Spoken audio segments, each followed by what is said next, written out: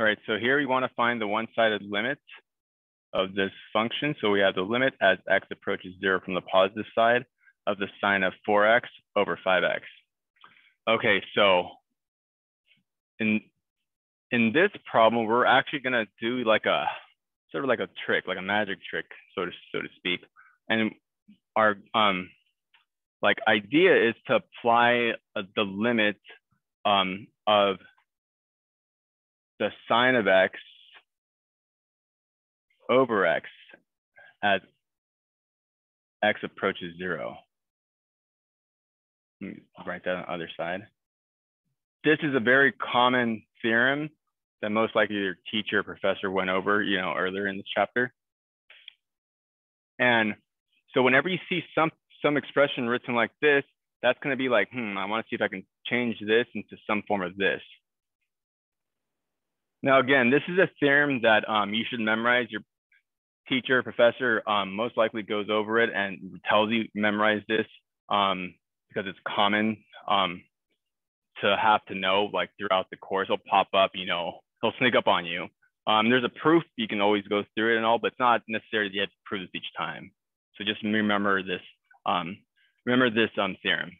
So the idea is to kind of, do some, trickery to make this become this in some form. That way we can apply this limit and then evaluate this.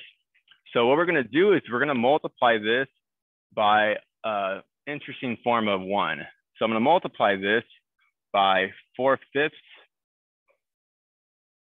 over 4/5. So I'm going to have 4/5 over 4/5 times the sine of 4x over 5x. So this whole thing is being multiplied by that. And we still have the limit as x approaches 0. Because this, remember, this whole thing is just another version of 1. 4/5 divided by 4/5 is just equal to 1. It's just a weird looking way to write 1. Now, the reason we do this is because now in the denominator, what happens is, we can rewrite this as 4x because the 4/5 and this is, 5 over 1. Those 5s will cancel. So in the denominator, you'll have essentially 4x, just 4x. Because again, 4 over 5 times 5 over 1, those 5s cancel. So you have this in the denominator. On the top, you'll still have 4/5 times the sine of 4x. And now, so here's the trick.